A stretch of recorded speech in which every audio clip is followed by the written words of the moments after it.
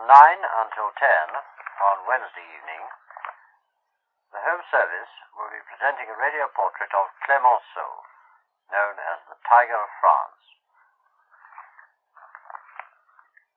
Clemenceau was the First World War Prime Minister of France. When the Allies finished making war, they made what they thought would be peace. But Clemenceau had no such illusions.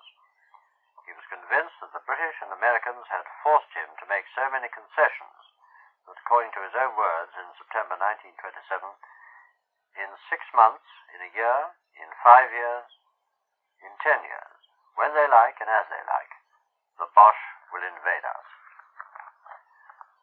Clemenceau, a radio portrait,